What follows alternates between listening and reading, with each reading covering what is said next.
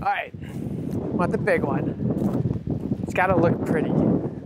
See, like this is a good size. Weaving through a 20-acre field. If they just need to be like better prettiness. Kyle Esprum and his girlfriend Claire are on a quest. If that one was darker. To find the perfect pumpkin. I like going out into like the field and picking your own over like taking one off a shelf, you know? It's a tradition, one that helps families build memories. I actually look for like fat ones. That's kind of what I look for. And I really liked the look of the white ones.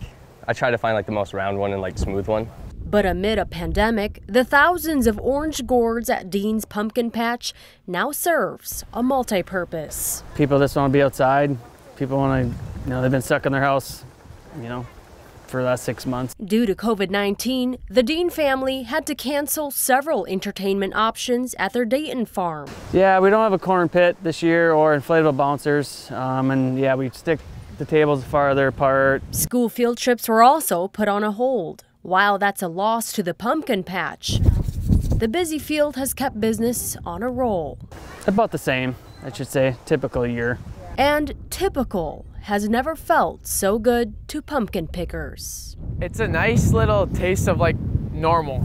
Yeah. You know, there's a lot of things you can't do right now and you never know when you'll be able to do them again. In Dayton, Pafua Yang, CCX News. Find more local news stories at ccxmedia.org and follow us on social media.